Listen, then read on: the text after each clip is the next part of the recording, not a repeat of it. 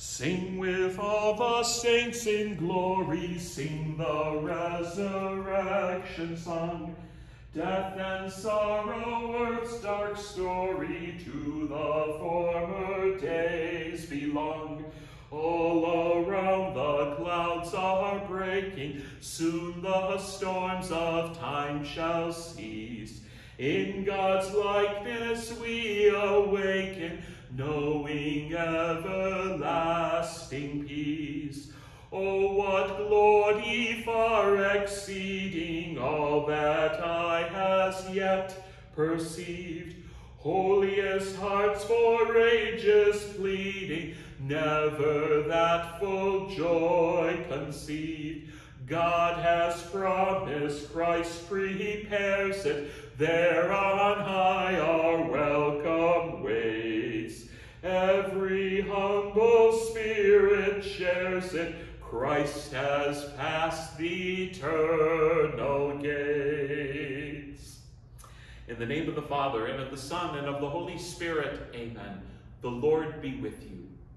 My dear friends, we gather here on this Saturday. Saturday today, we celebrate the feast of St. Teresa of Jesus, or St. Teresa of Avila, both a doctor of the church, someone whose writings and teachings are worth our study. As we gather here today, realizing that her great gift was the reform of the Carmelite order, the great gift of her writings about the interior life that all of us need to seek to be one with Jesus. We rejoice in this perfect example of God's love. Even through her struggles, Jesus was with her, and she remains a model and a doctor for us to follow. Let us pray. O God, who through your Spirit raised up St. Teresa of Jesus to show the Church the way to seek perfection, grant that we may always be nourished by the food of her heavenly teaching and fired with longing for true holiness, through our Lord Jesus Christ, your Son, who lives and reigns with you in the unity of the Holy Spirit, God forever and ever. Amen. A reading from the letter of St. Paul to the Romans. Brothers and sisters, we know that all creation is groaning in labor pains even now. And not only that, but we ourselves who have the first fruits of the Spirit, we also groan within ourselves as we await for adoption, the redemption of our bodies. For in hope we were saved. New hope that sees for itself is not hope, but for who hopes for what one sees? But if we hope for what we do not see, we wait with endurance. In the same way, the Spirit too comes to the aid of our weakness, for we do not know how to pray as we ought. But the Spirit himself intercedes with inexpressible groanings, and the one who searches hearts knows what is the intention of the Spirit, because he intercedes for the holy ones according to God's will. The word of the Lord. Thanks be to God. The judgments of the Lord are true, and all of them are just. The judgments of the Lord are true, and all of them just. The law of the Lord is perfect, refreshing the soul. The decree of the Lord is trustworthy, giving wisdom to the simple. The judgments of the Lord are true, and all of them are just. The precepts of the Lord are right, rejoicing the heart. The command of the Lord is clear, enlightening the eye. The judgments of the Lord are true, and all of them are just. The fear of the Lord is pure, enduring forever. The ordinances of the Lord are true, all of them just. The judgments of the Lord are true, and all of them are just. They are more precious than gold, than a heap of purest gold, sweeter also than syrup or honey from the comb. The judgments of the Lord are true, and all of them are just. Alleluia, alleluia, alleluia, alleluia, alleluia, alleluia. Remain in my love love, says the Lord, whoever remains in me and I in him will bear much fruit. Alleluia, alleluia, alleluia. The Lord be with you. A reading from the Holy Gospel according to John. Glory to you, O Lord. Jesus said to his disciples, I am the true vine, and my Father is the vine grower. He takes away every branch in me that does not bear fruit, and every one that does he prunes so that it will bear more fruit. You are already pruned because of the word that I spoke to you. Remain in me as I remain in you. Just as a branch cannot bear fruit on its own unless it remains on the vine, so neither can you unless you remain in me. I am the vine, you are the branches. Whoever remains in me and I in him will bear much fruit, because without me you can do nothing. Anyone who does not remain in me will be thrown out like a branch and wither. People will gather them and throw them into a fire, and they will be burned. If you remain in me and my words remain in you, ask for whatever you want, and it will be done for you. By this is my Father glorified, that you bear much fruit, and you become my disciples. My brothers and sisters, the gospel of the Lord. Praise to you, Lord Jesus Christ.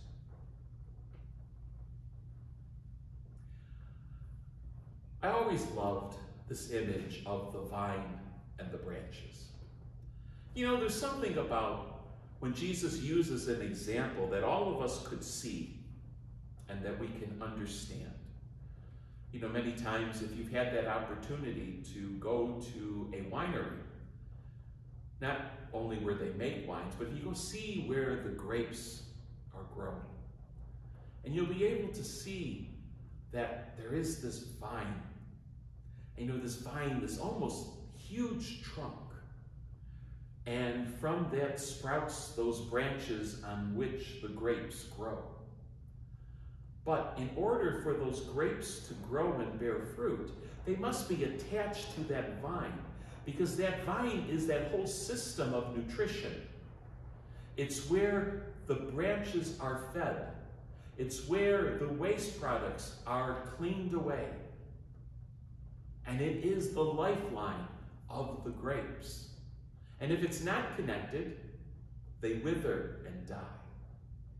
And Jesus reminds us that he is the vine. And we are the branches. We are connected to him. And we cannot bear fruit unless we remain on the vine. And that is what is so important. Whoever remains in me and I in him will bear fruit, because without me you can do nothing. Think about those words. Without me, you can do nothing.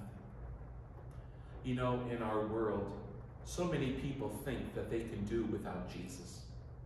They can do without Jesus in their lives.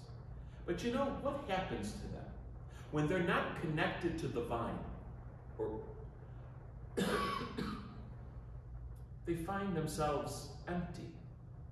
They find themselves not fulfilled, because they're not connected to the life source.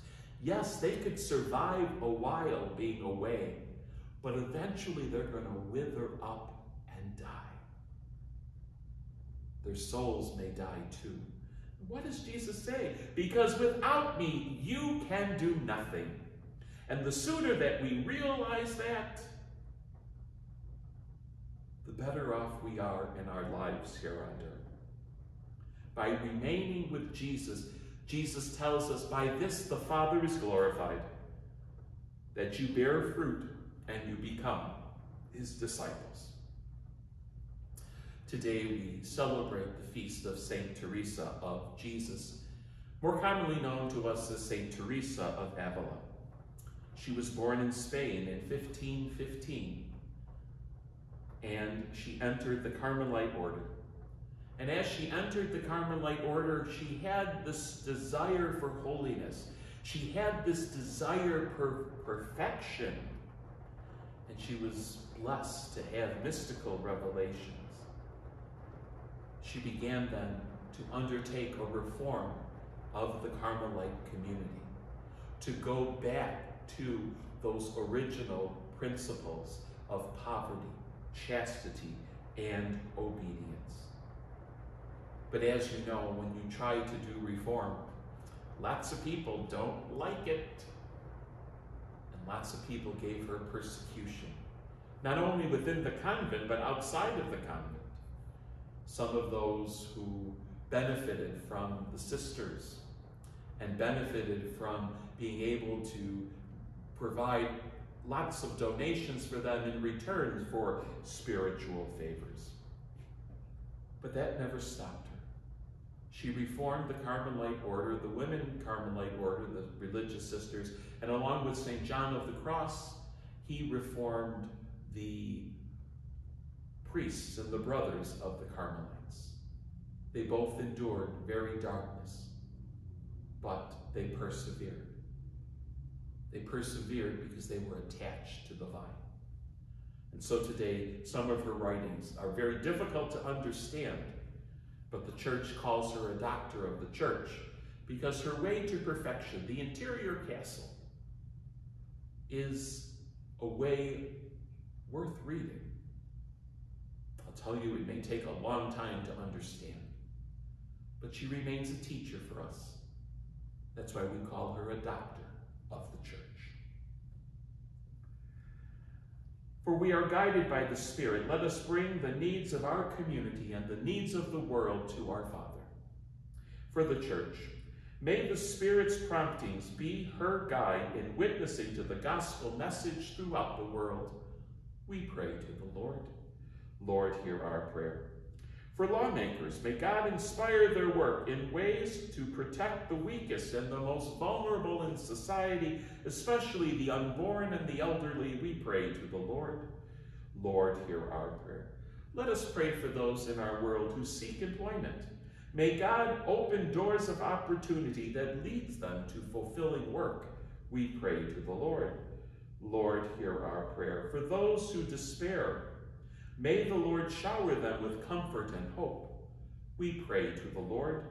Lord, hear our prayer. For those who are ill, may they be healed. We pray to the Lord. Lord, hear our prayer. For those who have died, may our Heavenly Father bring them to eternal peace and glory. We pray to the Lord. Lord, hear our prayer. For your needs, your intentions, that we bring to our Father today in the very silence of our hearts. We pray to the Lord. Lord, hear our prayer. We now take all of these prayers, we lift them up into one, praying just as Jesus taught.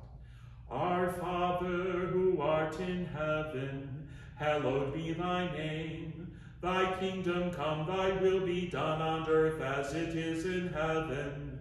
Give us this day our daily bread, and forgive us our trespasses, as we forgive those who trespass against us. And lead us not into temptation, but deliver us from evil. Father of glory, hear our humble prayers and grant all that is good. We ask this through Christ our Lord. Amen. Let us pray an act of spiritual communion. My Jesus, I believe that you are present in the most blessed sacrament. I love you above all things. I desire to receive you into my soul. Since I cannot now receive you sacramentally, come, at least spiritually, into my heart. I embrace you as if you have already come. I unite myself wholly to you. Never permit me to be separated from you. Amen. The Lord be with you. And may Almighty God bless you, the Father, the Son, and the Holy Spirit. Amen. Go in peace, glorifying the Lord by your life. Thanks be to God. Life eternal, heaven rejoices. Jesus lives who once was dead. Shout with joy, O deathless voices. Child of God, lift up your head. Patriarchs from distant ages, saints all longing for their heaven. Prophets, psalmists, seers, and sages, all await the glory given. Life eternal, oh, what wonders crowd on faith, what joy unknown, when amid earth's closing thunders, saints shall stand before your throne. Oh, to enter that bright portal, see that glowing firmament, know with you, O God immortal, Jesus Christ, whom you have sent.